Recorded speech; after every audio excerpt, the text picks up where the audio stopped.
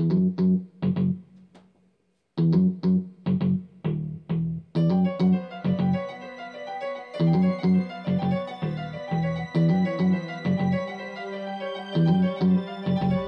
you've got Rob here from Terror at Synth High, here today to talk to you about some 80s slashers that I think, personally, are underrated in one way or another. So, just to clarify, this is not a list of the most underrated slashers that I think are out there. It's not even a list of, what I think are the best slashers. These are just ones that for some reason were overlooked. I just want to give them a little bit of tender loving. So, start off, Rocktober Blood, 1984. This is a very rock and roll movie, a very 80s rock and roll, metal, glammy kind of movie in a way. It definitely focuses on individual songs made for the movie, which are really, really cheesy, and that's a great thing. This is definitely fitting into the cheese camp here. Some of these movies I put on the list because, that cheesy fun level. Some of them are going to be for, good kills or, good atmosphere, whatever it may be that you love about 80s slashers. So I tried to get a pretty well-rounded list.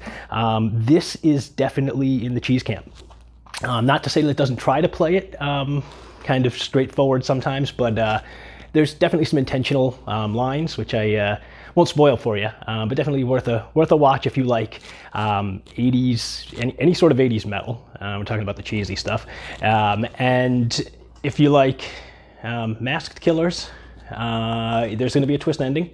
You're probably going to see it coming, but it's just fun. It's just all around definitely, I think, one I don't really hear about all that often. And while it's not going to excel in any one particular area, I think it's just a good all-around fun movie. All right, so next, Don't Open Till Christmas. This is definitely the most grindhouse feeling movie on this list. A lot of the people that worked on the movie Pieces, which you might be familiar with if you're a slasher fan, also worked on this. The guy who played the Dean, I think it was, I forgot what his name was. I think it was Edward. Let's double check that. Don't have all my facts down for this. Yes, Edmund Purdom. He directed this movie and was also the actor that was the Dean in Pieces, who has a very famous role in that movie, if you have seen that before. So yeah, a lot of similarities with the cheesiness of this kind of movie. I would personally put Pieces as the better movie, better in a good, worst way, if you've ever seen that. The reason that didn't make the list is I feel that is talked about more than this. This, you're going to get, again, a lot of cheese. It takes place in England, actually, which is, I don't see as much, you don't see as many slashers that were done in this style. It was more of the giallo, just over in Europe in general, and even in the UK. So, yeah, this, someone is killing off Santa Clauses. There's some pretty humorous deaths in this.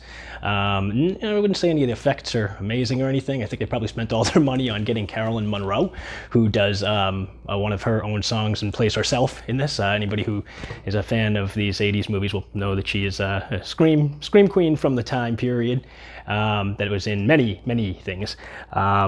I was surprised to see her in this when I first saw it. Didn't think the budget was going to cover it, although she has played some. I think sometimes she'll do some things for lower prices. Maybe not as much after that. But yeah, this one is, like I said, definitely got a very grimy feeling to it. Definitely the most grindhouse movie on the list, I would say. Definitely worth a watch for something different, a little bit different pacing than a regular slasher movie too, than what I would consider a regular American slasher movie. So also very interesting. Deadly Dreams. I never hear anybody talk about this, like ever. I forgot where I even learned about this. Also for this list, I was only doing things that I have some sort of a physical copy of. Now, however that is, whether that's a DVD, Blu-ray. Unfortunately, this one's a RIP. But It's the only way I was able to get it. If I can get it any other way, if anybody else knows where I can get it, please let me know in the comments so that I can get a more legit copy of this. But Deadly Dreams, I believe this was only on VHS. I don't think it made it to DVD, not that I'm aware of. So this one borderlines a psychological thriller, 1988, a little bit later. But also has a very slasher feel to it. I mean, if you take a look at this cover, you can see anybody who's wearing a wolfskin mask, and actually kills with a shotgun. So a little bit different than a regular slasher movie. There are some very interesting scenes in this, and it does definitely border on the psychological side of the slasher movie. Towards the end of the 80s, you know, it was a little bit different flavor than the earlier 80s stuff. This one is very, well, it's about, you know, this guy who has memories of a killer coming in a wolf mask and killing his parents when he was younger, and now he thinks he's back. Whether that's true or not, you gotta watch the movie to find out. There are a lot of plot holes in this movie. Either that, or I can't figure it out. I've watched it a few times in the last few years, and yeah, it gets confusing and convoluted at a point. It's got twists, maybe too many, but that makes it really fun and interesting. Again, I never hear anybody talk about this one. It's a good small town kind of a slasher movie, and again, like I said, definitely borders on psychological. It's got, I really think that there was some pretty good acting in this, honestly, for this type of movie and for their budget. Worth a watch for something. Again, Masked Killer. You might not have seen. Maybe you've heard of it. Relatively new to me in the last few years. One of the more recent finds for me. Death Spa. Now, Death Spa, I feel like people kind of confuse this sometimes with the other 80s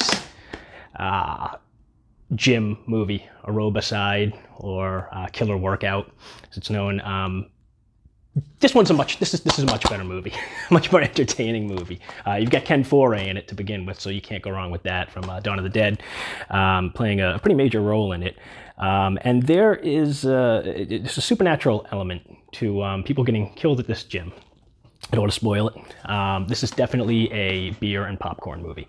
This is the kind you're going to want to watch with a couple friends, you know, and you're not going to be taking it too seriously. But that being said, this movie's got some great kills and some great effects, especially for its budget, which I don't know exactly what that was, but it's you know, it wasn't very sizable. It's also got a lot of 80s cheese to it. I believe, yeah, I want to say 88. This was 1988. Yeah, I feel like, at least I know for myself, when I first, you know, was getting back into slasher movies, I've been into them for many years, but then when I was trying to find some more of the smaller ones, I would always mix this up with Aerobicide, and I've heard other people kind of, you know, mention them in the same breath, but this is above and beyond the better movie, in my opinion, especially more entertaining movie. Humongous. Humongous, I feel like there's the one main reason why people don't really talk about Humongous, and I feel like that's because all the transfers of this movie for a long time were really dark. You couldn't see what was going on for a good portion of the nighttime in the second part of the movie. That's been fixed, you know, with some other releases. This is from Scorpion Releasing. I'm sure there's other versions out there now. I haven't updated some of my DVDs, as you can see, DVDs, not even Blu-rays, in quite some time. But I do believe, I think Arrow might have put out another version of this recently. So those are kind of, you know, those issues with the actual film presentation quality have been, you know, kind of, you know, fine-tuned, so you can see what's going on now. Similar to, you know, there's another movie that fell into that camp for a long time, of Madman, who was, a lot of the scenes were very dark, so people didn't really get to see it, and then people saw it and they're like, oh, it's great. This isn't going to be a movie that's going to change your world, but it's got everything right in a slasher movie from the early 80s. It's 1982. This movie is a good backwoods slasher movie that has, you know, a moderate budget, good filming. Actors, I feel, are actually pretty good in this. You know, the setting, the filming, it takes place on an island. where a mother who was raped has a son who is deformed and hides them away from her rich family. So kind of in shame. It's kind of a dark premise to begin with. They start piecing together parts of it when they get there. There's a little bit of a mystery aspect to it. There is, I feel like. Yeah, I'm not sure exactly, but beside that, the releasing problems for a while, this is really worth a watch. It's really one that I feel like, and plus that cover art is just awesome. It's one of my favorites. I have up there on my wall. This is a. There's a scene that's ripped pretty much directly from Friday the 13th Part 2, and you'll know it when you've seen it. And a lot of people say that scene from Friday the 13th Part 2 was ripped from another movie before that, and I think you probably know what I'm talking about if you've I'll let you discover it for yourself. But this was actually also directed by I want to say Paul Lynch, who also directed Prom Night. He was much more well known for directing Prom Night than for Humongous. I honestly find this to be the more enjoyable movie, slasher movie. I think the only reason Prom Night did better is because you had Jamie Lee Curtis in it, so that kind of drove that train. So another one, I feel like there's no reason that people can find this a little bit easier now, and I think it should be seen. Night of the Demon, another one I really don't hear anybody talking about very often. Now, this is not to be confused with Night of the Demon from the mid-'80s, the Night of the Demons, rather, with Angela the Demon and company. This is a 1980 film. I think it wasn't released I want to say it wasn't released until a little bit later, like 82, 83. It was shelved for a little while. So this is technically a Bigfoot movie. But it's filmed like a slasher movie, and Bigfoot in the movie is also has a relationship and possibly a child. So you'll see that when you watch the movie. But it's filmed like a very early '80s, just straight up slasher movie. Not really much on more of a slasher movie than a Bigfoot movie. Let me just put it that way, in the way that it's all that it takes place. And the filming style and all. There are a lot of kills, and they're all pretty low budget, and they're all really fun. There are a couple things you'll see from other movies that I feel were taken later. I think it was Friday the 13th Part 6 was that the one with the sleeping bag scene? That happened here first, and you'll see it's pretty much the same scene. There's a lot of dwelly shots in this movie, which I love. I call dirty, gritty, mean kind of styling of those early 80s slasher movies, where they'll dwell too much on one scene, like after a kill, maybe getting hit with an axe a few times or something. They'll just kind of camera will focus on it. just a mean-spirited kind of aspect. And this is this also was I think this was a German DVD, but this from Red Video.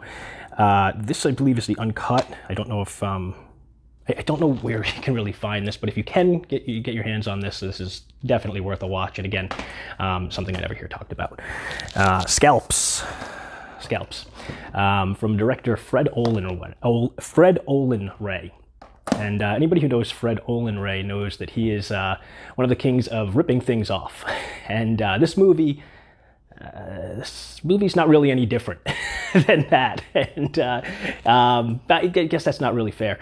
The movie is, a little bit more unique than it's something I don't see in slasher movies as much. It's a Native American desert filmed movie where these archaeological students go and are messing around in the soils, and then they dig up the spirit of a Native American shaman, who then gets into one of them, and slasher movie kind of ensues from there.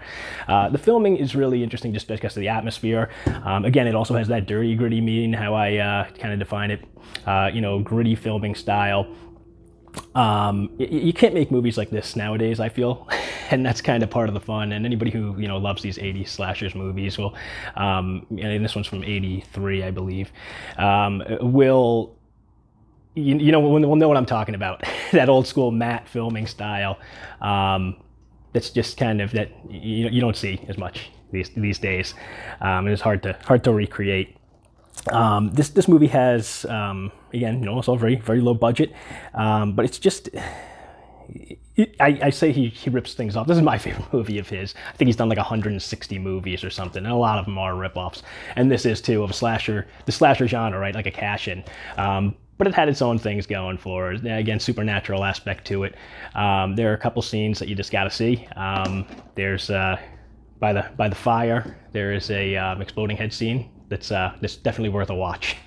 And there's another one of there's this lion in this movie, this lion head that it's ridiculous. It's on the back of the bug now.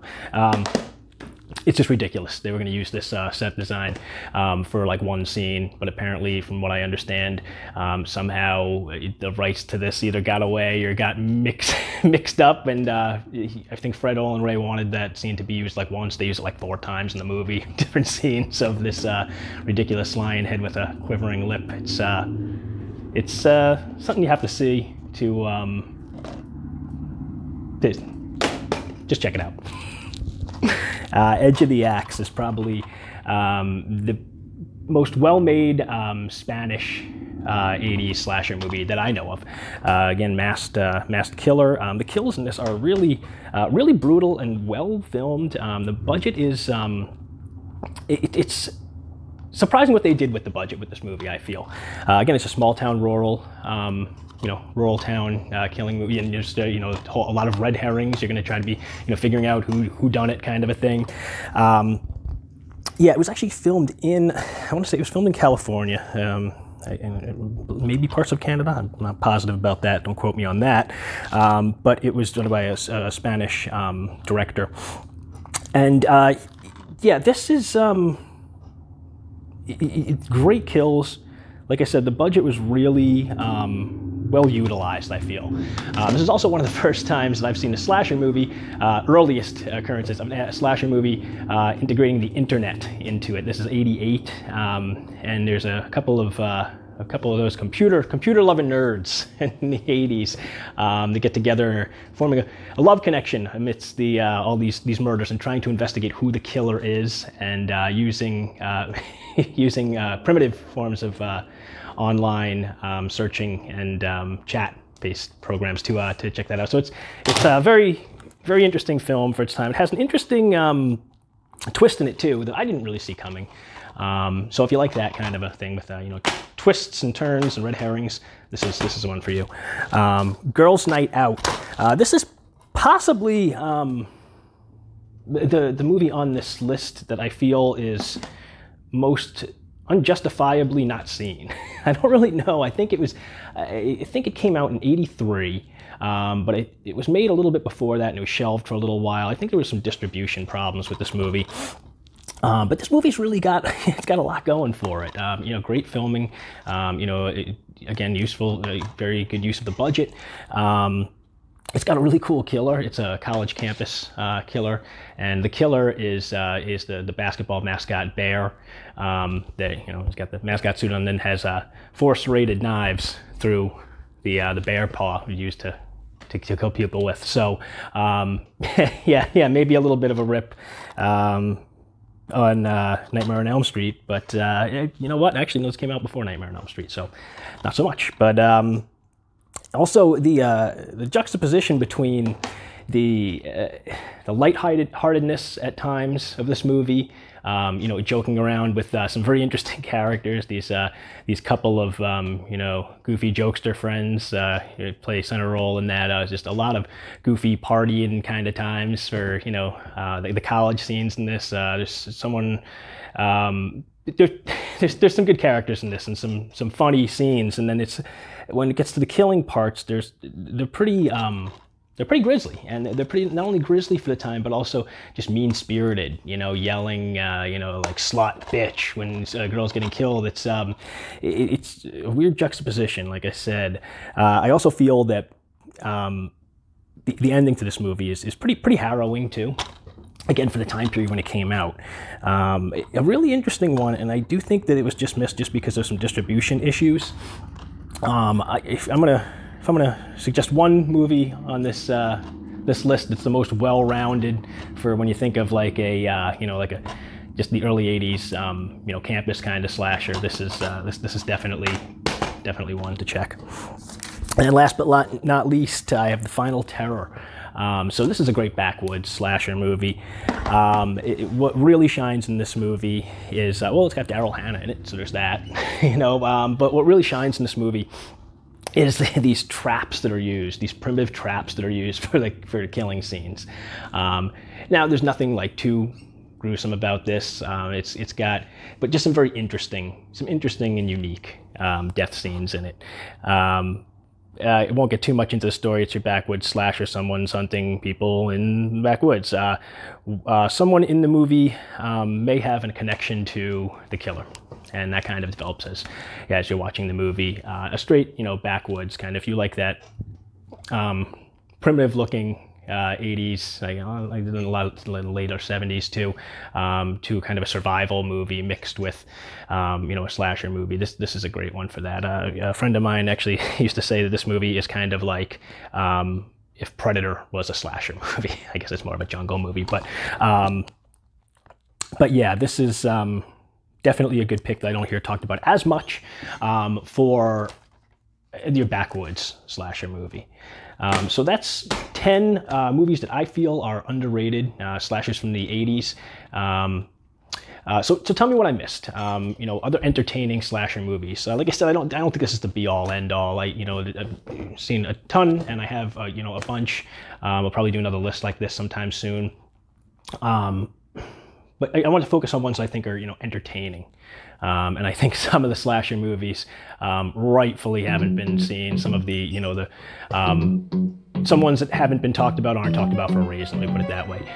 These are ones that, again, I don't think they're the most underrated, but I think that they are ones that not everybody knows about, and I think they're ones that are definitely worth a watch. So if you want to go back and check them out again, if you've seen them, or, you know, maybe seen them for the first time, I hope I've, you know, given you something to check out.